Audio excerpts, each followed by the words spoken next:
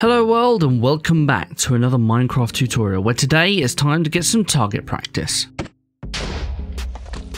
That's right, today we're going to be covering some of the more advanced tools inside of Immersive Engineering, not all of them, but some of them, starting with our mining drill here. We'll get to the Revolver later on. The mining drill first needs a wooden grip. A wooden grip is made with 1 copper nugget and 5 treated wood sticks. You then need 2 of these wooden grips, 1 heavy engineering block, and an iron mechanical component in order to make your mining drill. Now you only get 1 of these, of course. Now, in order to do anything with the mining drill, you must first place it inside the engineer's workbench. When you've placed it inside, you'll see it looks like this normally. When you place it inside, you'll get a different UI, as you can see here. In here, you can put a head of some sorts, 3 different types of upgrades, and a shader if you wish. A shader is something that drops all over Immersive Engineering, and they come in all different rarities depending on when they're dropped by a mob or if you do something. You get them for different things. But anyway, if we just take ourselves a shader, we can right click the air and open it up. This one's giving us the nether forge. We can then place this in the shader point and then we'll get a new skin basically. It's like CSGO skins but for Minecraft. So let's cover heads first. There are 2 different types of heads. There's an iron drill head and a steel drill head. The iron drill head is made with 4 pieces of iron ingots and 1 iron block, and this will mine in a 2x2x1 area. It's got a mining level of redstone and it mines at a speed of 6. Very similarly, you have the steel drill head built the exact same way, but with steel, of course, which is 4 steel ingots and a steel block. This will actually mine in a 3x3x1 area. It has the mining level obsidian and mines at a speed of 10. So let's use the drill as our example. Going over to the workbench now, we right click on it and inside we just put our drill head on here, and now we can see we have our drill head on the side here. Now by itself this is pretty cool. You can't use it right now, as when you hover over to the side you see that you need to actually put fuel in this. Now the fuel that you're going to need is any type of diesel or liquid fuel. In Immersive Engineering we're going to be using biodiesel. We have a barrel of it here. We have not yet covered in the series how to make biodiesel, but that video will be coming out very shortly. So in order to actually fill up your mining drill, you're first going to need a jerry can. We have a jerry can right here. A jerry can is simply made with 4 buckets and 4 iron plates, as you can see here. Then we just simply fill up our jerry can. It holds 10,000 in total. We put our mining drill in our inventory and then the jerry can, and now it is full of fuel, as you can see here. Now going over to the side, now we're going to do it here. We can see that the steel is doing a 3x3 area and it's pretty quick. Obviously this is stone and sand, but it's still quite fast. Now that we've broken a couple of blocks, if we open up our inventory and look inside the mining drill, we can see that we've used a little bit of fuel, about 50 millibuckets or so, and the drill head status at 99%. This means that the damage has been taken to the mining drill head. Now let's put the mining drill back in the workbench and discuss some upgrades. There are 4 different types of upgrades that are for the mining drill, 2 of which are shared with the Buzzsaw, which we'll move on to shortly. The first of which is going to be the advanced lubrication system. The advanced lubrication system is using 4 iron ingots, 1 iron mechanical component, and 2 buckets of plant oil. Now plant oil we also haven't made before, but that is done in an industrial squeezer. Just take any seed, put it in the squeezer, it'll give you plant oil, and then you can just fill up inside of the UI. Now the advanced lubrication system will reduce the damage taken to your drill head every time you start mining blocks. So if we take this item over here, we come over to our little thing here and we can put it in any one of these 3 slots. We'll put it here. There is not really any visual representation that it's installed, but this will now take less damage. Next up we have the pressurized air tank. The pressurized air tank requires 1 empty bucket, 1 iron mechanical component, and 4 blue dye, and this will just give you 1 of these. Now when you install the pressurized air tank, this will allow your drill to actually operate underwater. As it would with any other tools, you're generally pretty slow when you're underwater, but putting this inside of your drill will make it work as normal. Now the next component is the additional augers. This is essentially going to increase your attack damage because you can actually fight things with the drill and increase your mining speed. Now this can also be stacked up to 3 inside of your workbench, and I'll show you what that means shortly. For this you're going to need 3 steel ingots and 1 iron mechanical component, and you only get 1 of these. But if I just take this, they only stack in 3s. If we now come over here, we can now place just 1, then we can actually place them on top of it. Now we have 3. So as you can see, there's a little visible representation here. As you put 1 in, it gets a little bit bigger, 2, and then 3. It's very, very slight, but it is there. But now we're going to mine things a hell of a lot faster. So now that we've got all these things in place, how about we go test it out round here? Back in survival mode, how fast are we going now? Quite a lot faster. We're now breaking it before the sand even falls. That's quite insane. Now there is one more upgrade when it comes to the mining drill, and that is a fuel tank, but we'll cover that when we show off the Buzzsaw next. But as you can see, you will have to switch out one of these different items in order to actually get a bigger fuel tank. Now moving on to the Buzzsaw. The Buzzsaw is made very similarly to the mining drill. We're going to need 2 wooden grips, 1 steel mechanical component this time, and 2 steel rods, and this will give us our 1 Buzzsaw. Now the Buzzsaw, it works the exact same way. You have to fuel it with a jerry can full of any type of diesel. Here we've got some biodiesel, and of course you can do a shader on it as well. Let's see what this shader is all about as well. So when we place it in here, we get a very similar UI, except this time you only get 2 different upgrades, and this top piece is the type of saw that you would like. That's a pretty cool one. So there are 2 different types of saw blades inside of Immersive Engineering for the Buzzsaw. The first is the standard saw blade. This is going to require 4 steel plates and 4 steel ingots, and you only get 1 of these. The saw blade is purely for taking down anything that is made of wood and nothing else, but it will be very, very quick. The next saw blade is the rock cutter blade. The rock cutter blade is made with 4 diamonds and 4 steel plates, and this is essentially going to work on stone or any other type of block, but it's going to basically pick it up as it is. So essentially it's going to be some sort of silk touch upgrade without actually having silk touch. Now something else to note is that when you have the rock cutter blade, it's not an upgrade to the saw blade. This will no longer work incredibly well on lumber.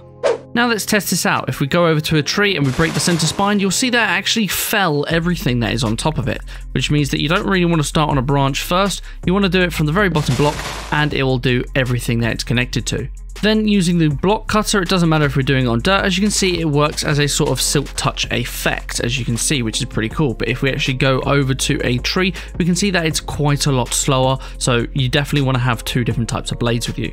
Now let's talk upgrades. There are 3 different upgrades that can be used inside of the Buzzsaw. The first one being the large tank. This is the upgrade I spoke about that is also for the mining drill. This is going to require 2 red dye, 2 empty buckets, 2 steel ingots, and a iron mechanical component, and you only get 1 of these. And essentially what this is going to do is increase your fuel tank size of your tool. So this doesn't work as this works for the Buzzsaw, the mining drill, as well as the chemical thrower, but we won't be covering the chemical thrower today. So if we look inside of here, this holds 2,000 millibuckets. If we now go over to our workbench, put this inside our machine, we can now hold 4,000 millibuckets.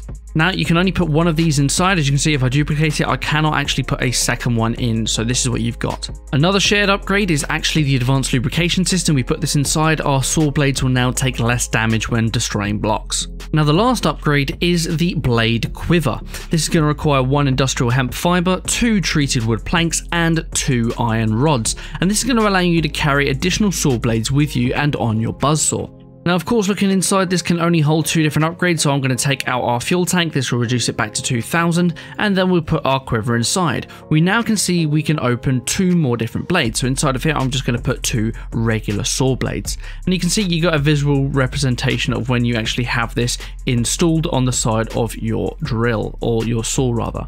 So if I take this out, we can now hold this in our hand, and as you can see, we've got a visual representation there. We have another blades, but how do we switch these blades? If we hold down shift and then scroll, just as you would with changing anything on your bar, if you hold shift and scroll, you will see that we're actually going to be changing blades. Now of course, I've got 2 of the same blades, so I'm doing it right now and you can't see any visual representation. That's because it's switching between 2 different types of the same blade. But when I go to the diamond one, as you can see here, it switches out. Now unfortunately, that is all the upgrades when it comes to the Buzzsaw. There is no way of increasing its speed any further, which is a little bit disappointing, but it's a pretty cool item. Next up, we have a tool that's probably going to be useful for getting around your base or between bases if you have a power plant. This is a skyhook. The skyhook is made with 2 wooden grips, 1 iron mechanical component, and 3 steel ingots. Now the way the skyhook works, if I fly up here, is a way of actually traveling along your wires around your base. If I jump and right click, it's a little bit finicky sometimes. If I jump and right click, we now attach, and if we hold down W, we can see that I'm now going across the base. And the speed will increase over time, and obviously if you're going on a bit of a decline, it will go a bit more. As you can see, you automatically jump between connectors. Now you can go forwards. If I hold S, you can start going backwards, and if you look to the side, you can also go hold D or A to go left and right. It's a pretty good way of probably doing a little bit of makeshift scaffolding, although what you can't do is if you suddenly switch off your skyhook, you will fall off your line. Now, just for demonstrations, we've got a little bit of a line here. If I right click just directly on it when I'm standing, it doesn't really work. So it really has to be above you, which is why it's a little bit finicky, but we do pick up speed rather fast. And notice that once you get to the end of a line, you automatically get popped off the end. So make sure you aren't over anything very high. The last thing is, as it says, if you need to hold left shift to actually dismount, as if it was, you know, a boat. And apparently it's put me on top of it. Well, now's the moment you've all been waiting for. How to make the revolver and all its different ammo types. First, we're going to need a couple of components. First, the revolver drum. This is made with 4 steel ingots around the sides and a steel mechanical component on the inside, and you'll get one of these. Next, you're going to need the revolver barrel, which just requires 2 steel rods, and they will just give you 1 barrel. And then lastly, you'll need the revolver hammer, which is made with 5 steel ingots like this, and this will give you the revolver hammer. Putting it all together, you need the revolver on the hammer on the right, the revolver drum in the center, revolver barrel on the sides. You'll need 2 wooden grips on the bottom, and then some iron ingots on the top and bottom here, and this will give us our revolver. Now, the revolver itself, you can fire it without anything in it, as you can see, by pressing right click. You have a bit of a cooldown for when you can fire next.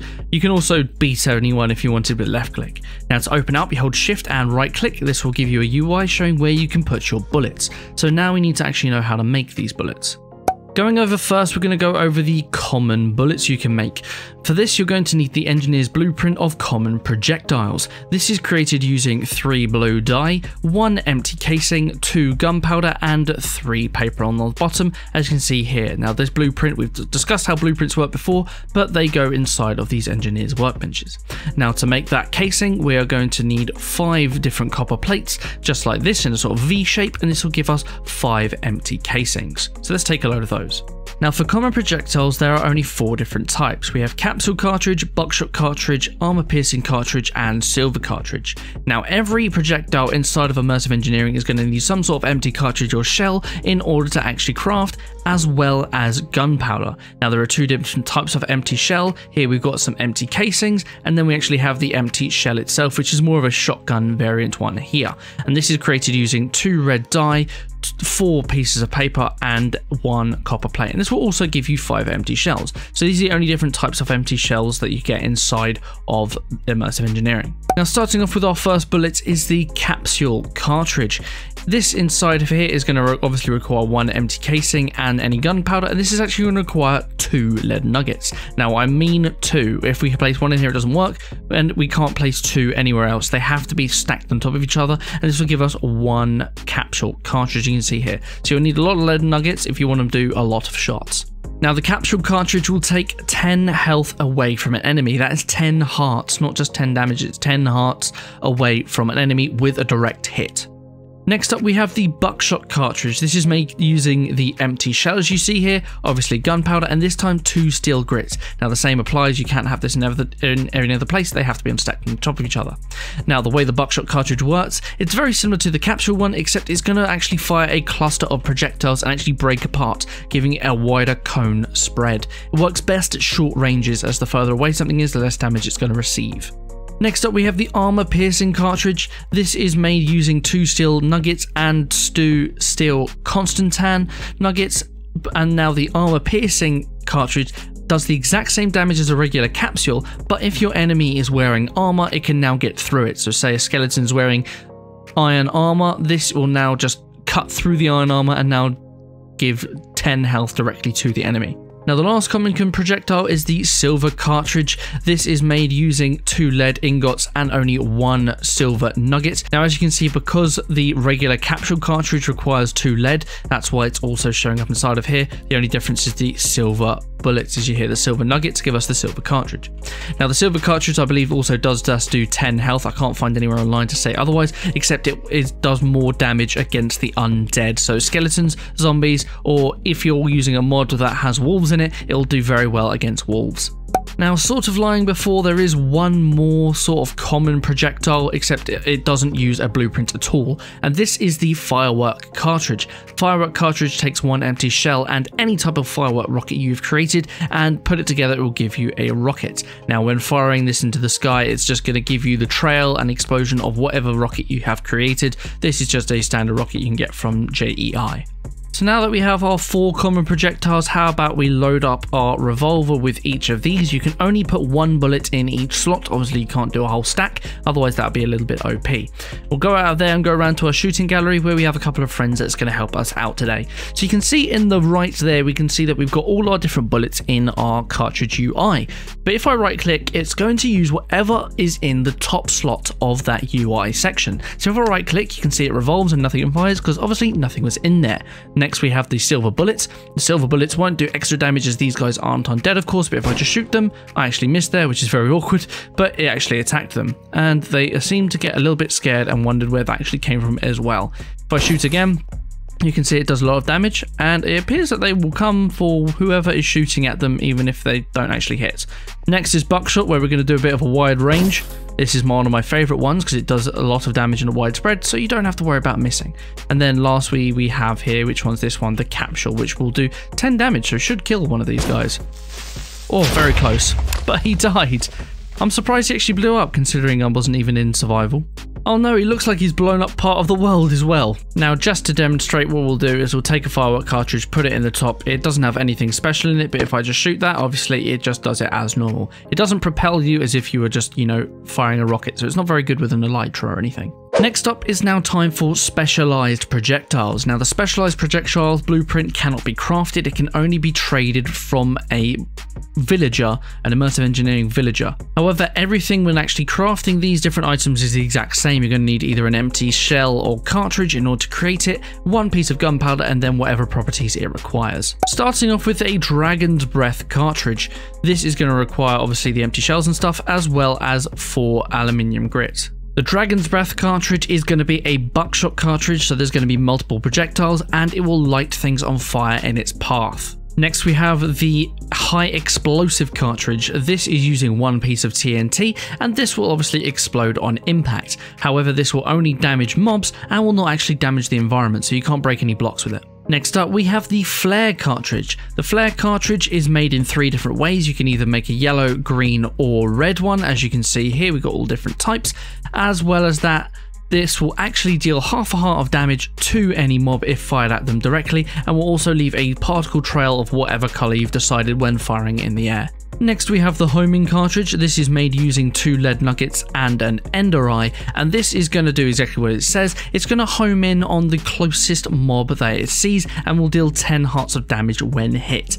Next up we have the file cartridge. This is going to require just 1 glass bottle. Now the file cartridge itself doesn't do anything. What you actually have to do is essentially fill up this file with any type of potion that you want. So you would take this file and let's take any potion.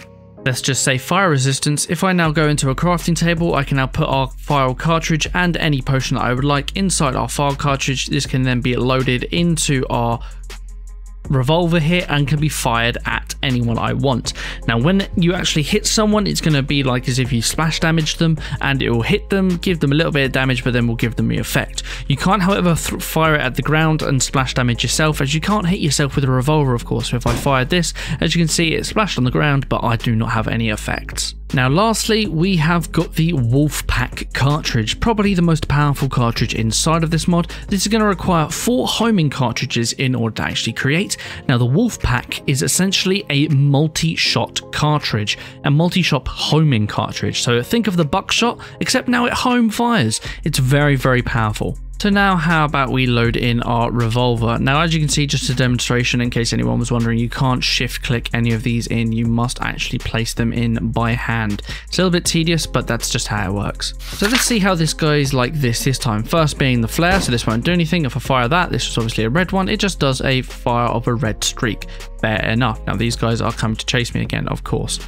Now the homing cartridge, you don't actually want to fire directly at them really, you sort of want to fire away and then it will go and find them, and it did come down and hit one of them.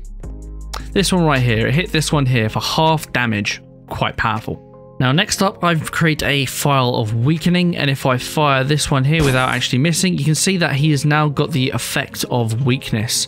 Next up is the Wolfpack cartridge. Now for this it's similar. If you fired this directly at the enemy, they would actually just take all of 1 hit damage. But what you actually want to do is sort of fire at a wall, it'll break apart, and then it'll fly down and hit a specific target, or multiple targets if they're all close enough. So you can see that did a little bit of damage. Next up, the high explosives. Everyone seems to leave. They're scared of actually getting shot at, so if I do high explosive, it hits them. They explode, of course, but as you can see, no blocks are actually damaged. Now, the last one is Dragon's Breath, which we know is a buckshot, so this should actually set many things on fire. Now, unfortunately, guys, that is everything I have to show you when it comes to more advanced tools in Immersive Engineering. However, the Revolver is not the only weapon inside of this mod. You can also get 2 different types of turrets, as you can see here, as well as a chemical thrower and a railgun. But those are going to be happening in the future. So if you did enjoy, please do not forget to leave a like and subscribe. That would really help me out, and ring the bell button to stay notified for when all these tutorials are going to be coming out. But until next time, guys, take care.